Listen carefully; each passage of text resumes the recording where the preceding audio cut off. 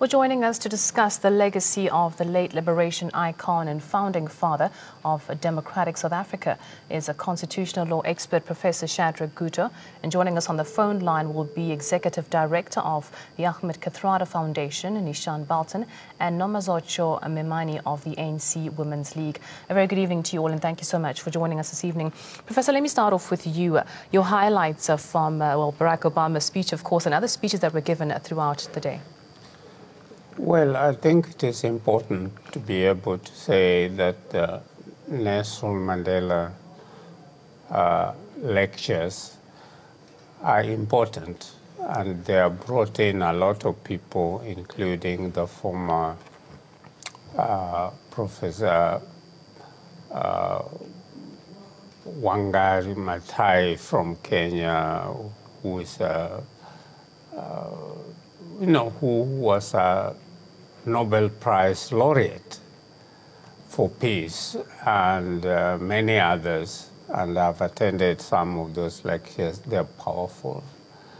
And the lectures which were given today, I think the highlights for me was that of Barack Obama, President Barack Obama, but also Graça Machel. She gave a very powerful presentation at that ceremony. The only disappointing things about today was that there was, I won't mention who thought they're the ones giving the address and took a long time talking a lot of things when they were not supposed to do that, because this was the address by President Barack Obama. Barack Obama came out powerful, and he gave a very powerful address.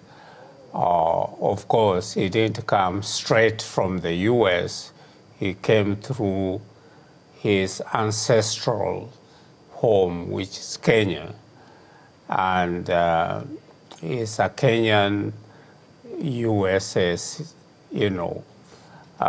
connected. And in that regard, it was very powerful. He talked like an African talking or speaking with Africans. And it was important. And I think he pointed out how we need to move Africa forward. The role of the youth, the role of women in pushing that forward and making a new Africa came out very well. And I enjoyed listening to it. I didn't go to Wanderers Park to be at the place, but I was watching it on the TV and listening to it, and it was wonderful. Well, Nishan, good evening to you, and thank you for joining us. So talk to us about the highlights for the Ahmed Kathrada Foundation from today's lecture by former U.S. President Barack Obama. Well, firstly, for us, was the opening comments of Prophet Jabulo Ndebele, in which he acknowledged the call made by Ahmed Kathrada when he was a board member of the foundation. Kathrada had called on the NMF to ensure that the lectures of the foundation was as inclusive as possible and was as accessible as possible. And towards the latter part of his term at the foundation, he urged the foundation to in fact host such a lecture in a stadium, making it accessible to all. And I'm very happy that Prof. Jabulo acknowledged Kathy's call to the foundation to do that. Specific highlights from the lecture itself, for me, was a reminder of what the world was like when Madiba was born in 1918, which was at the end of the First World War. Okay. And the resultant anti-colonial struggle which followed in the aftermath of the Second World War. And just the amount of global progress that was made towards the end of the 20th century. And he pointed out just how many of those gains are being reversed in the 21st century with the rise of narrow nationalistic leaders such as Trump and others today. And I think for me that was an important warning point from his speech, that globally today we face the rise of right-wing racist, if not fascist movements who have a global character and who threaten much of the gains of democracy and development for very narrow, selfish gains.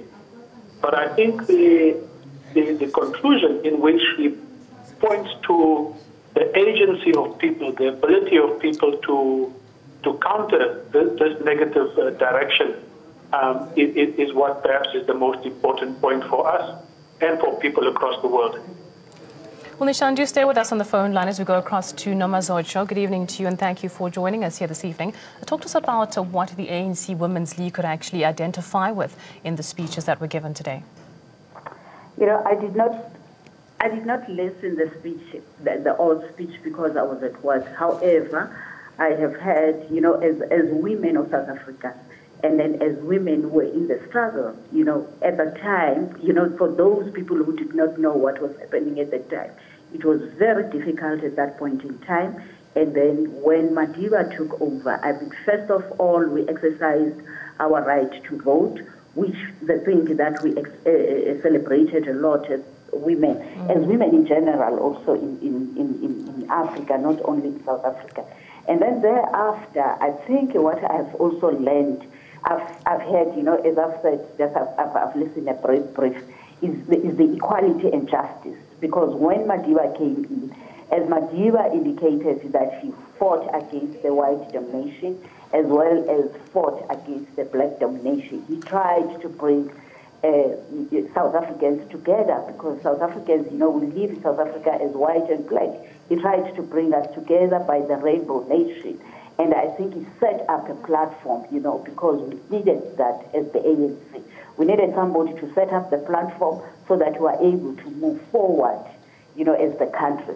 Although it is unfortunate today, because, you know, when you listen, when you look what is happening, you know, you find that the racism has embedded in this country. You know, it's not what Madiba fought for. It's not what Madiba taught us in South Africa. It is just an unfortunate situation that we find ourselves in this. However, I am not only saying we learned this from Madiba alone. Madiba did not work alone. Madiba went with Abutatu Sisulu, the Omgov, you know, the Oliver Tambo, served a very long time as the president of the ANC Women's League. I think we need not to forget those people. And also, I think when we celebrate Madiba's 100 years, we must not forget Umamu Sisulu, because there's little that is said about Mamu Sisulu, of which Mamu Sisulu played a major role in the struggle in the country. Not only the struggle for women, but the struggle generally for the South Africans, and particularly those who were oppressed. Now, just coming back to studio, Prof, do you think that the Madiba magic is still alive even today? I mean, Umama mentioned that, you know, some of the things that Madiba fought for are actually surprisingly not even in existence in today's South Africa. What can be done to actually continue his legacy? Now, the legacy will go on. I think it is important to underline that this was Madiba Day was declared by the United Nations organization. It was not just something which is local, it is global. But secondly, I would like to say that I was really comforted by the fact that African entrepreneurs, or you can call them whatever, whether they're billionaires or not, like Patrice Motsepe Foundation, joined together to be able to host this with the Mandela Foundation. So there was an input there, and I think Patrice Motsepe is standing out as one of the leading Black African millionaires or billionaires, whatever you want to say, who are philanthropists and are trying to develop Africa And I think that Ngote was supposed to be here today from Nigeria. He wasn't there, but I think he contributed something to make this a success. So we need to begin to tap into the African entrepreneurs and philanthropists to build Africa. I think that's important. So it wasn't just Barack Obama alone.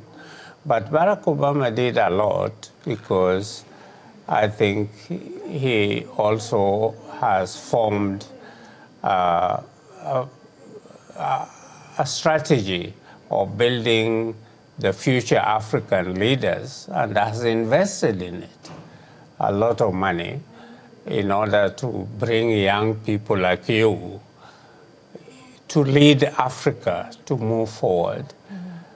But today was also important because I watched who are there at the, it really brought people together from all political formations, from other countries. The cabinet, a lot of them were there. So Barack Obama is really for consolidating Africa. It's a pity that when he was president of the USA, the African Union did not even invite him to go and address the African Union in Addis Ababa. And I think that's part of the weakness of leadership in Africa, that we don't use opportunities to be able to do that. Mm-hmm. Even the Kenyan government did not invite him to go and address parliament or in Kenya, which is his, father and ancestry and so on. But he passed through there, and I think he's beginning to do more than he did when he was president of the USA. Now that he's former president, he's more free to be able to do a lot of things for Africa, and I think we need to exploit that opportunity in order to move Africa forward.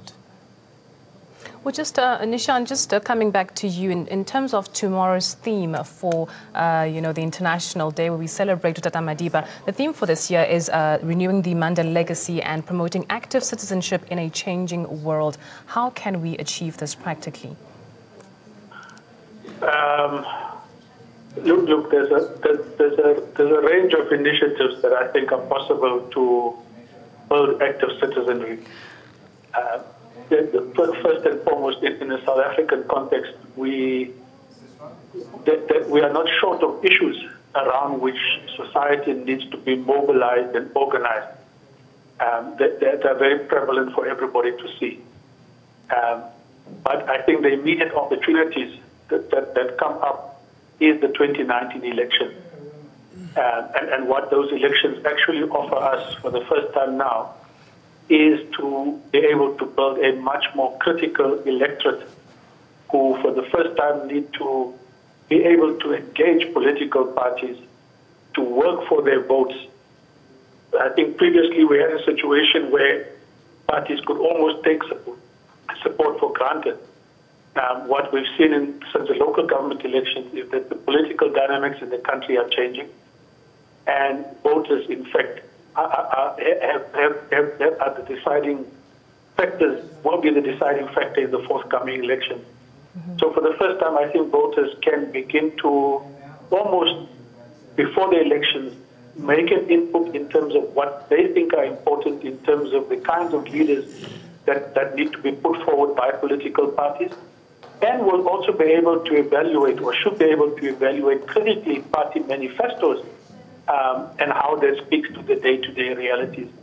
Lastly, we need to build systems of accountability for both the public and private sectors to ensure that the kinds of inequalities that the speech, I think, emphasized hugely today are addressed and are addressed meaningfully.